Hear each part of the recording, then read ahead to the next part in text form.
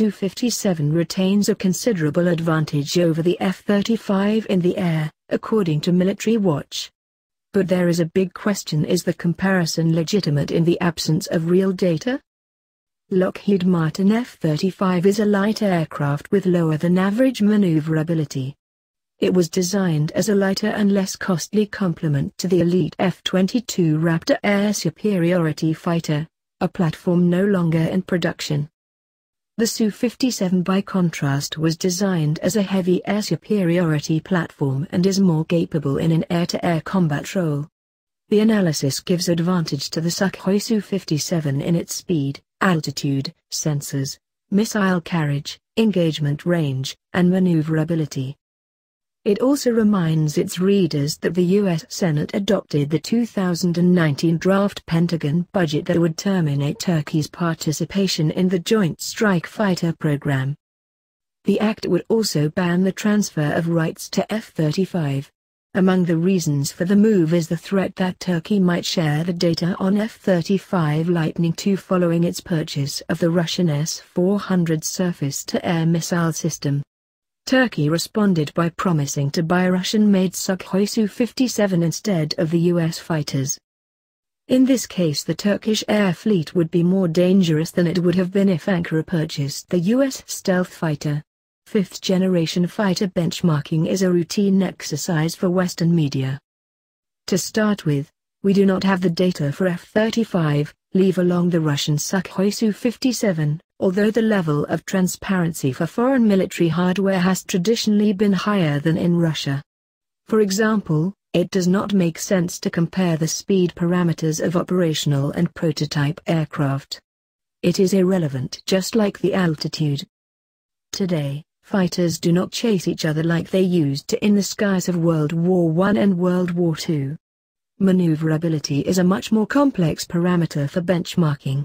Under certain circumstances, maneuverability does play a key role, but it is no longer as paramount as it used to be. To reiterate, maneuverability is not critically important for a fifth-generation fighter. Also, it is extremely difficult to compare the aircraft in terms of payload capability, but it is a less important factor than in the past. It is clear that a 25-ton aircraft could carry between 5 and 8 tons. But it is not a must-have. The French Rafale can also carry 8 tons. Eventually, it all comes down to the range that you can carry the payload. Which brings us to the main point: the right combination of payload capacity and range is key for any contemporary aircraft.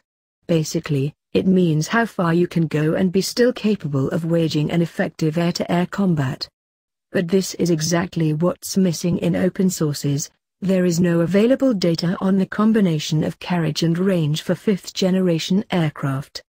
Separately, the info on carriage and range would be interesting but not as important as data on the combination of the two parameters. Onboard radar specifications are a major differentiating factor. Again, it's not its maximum range that is vital but the range of detection of specific targets with concrete radar cross-section parameters. Most military pundits are not aware of the parameters, and are unlikely to know them.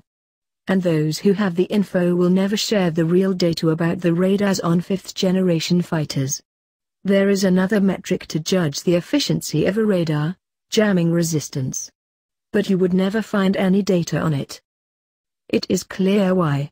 It is considered one of the main radar secrets on fifth-generation aircraft. Theoretically, a radar with an active phased array antenna is supposed to have a higher level of ECM resistance. But we do not have the hard data about it, or the materials or combination of materials have been used. Even specialists who operate fifth-generation aircraft may not know it. They might have some general ideas about the frequency range or its software but may not be briefed on what is really happening inside those devices. As for radar signature for fifth-generation fighters, another critical parameter for planes of this kind, there is hardly anyone who can give you any info. There are 2 or maybe 3 labs in the world where you can measure radar signature. It is done using highly sophisticated equipment and complicated math models. Another important factor is how well its sensors are integrated. How coordinated is the info coming from different sources, including its onboard radar, electronic surveillance, airborne early warning radars, satellites, ground and airborne command posts? It is obvious that we will not be getting this data anytime soon. For example, right now the US is modifying the system that ensures 360-degree visibility for the F-35 pilot. It seems it didn't work out, but this is based on circumstantial evidence only. There is no reliable information on the subject. And finally, a few words on the munitions for the fifth-generation fighter jets. Here, too, we have no factual information at our disposal.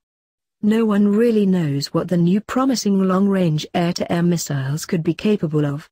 You can make certain conclusions based on the infrared-guided missiles, but it's much more complicated when it comes to radar guidance systems.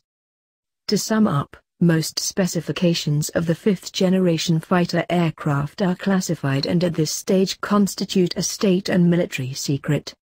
Comparing them in the media is inappropriate, to say the least. At this point, all the data and comparisons published in the media can be perceived as nothing more than fake news. Getting any independent opinion on the subject would require concerted effort from the intelligence community of an entire country. Acquiring some data that way is entirely possible, but leaking it to open sources is completely unimaginable.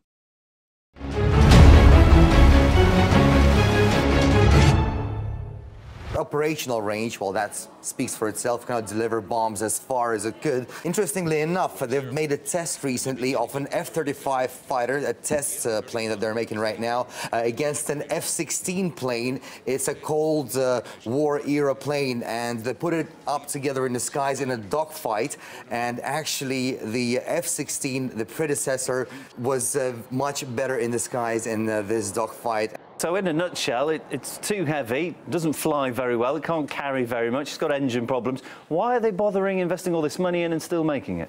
You know, it's a military program. This plane's been in development since mid-90s, I believe, and they've put a lot of cash into it already. Actually, the figures put the amount that they spent up to $400 billion US.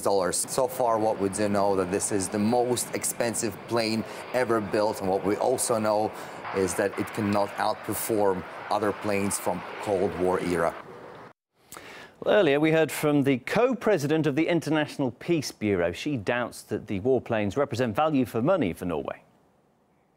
We don't know if this enormously expensive fighter jets will ever function because they have not been tested, and there is a lot of discussion as to the electronics and why do we need them. To me and to the peace movement, they are nothing that we need. We are participating in the out-of-area missions of NATO, but these out-of-area missions have been scaled down. It seems that it is part of our NATO obligation, so to say.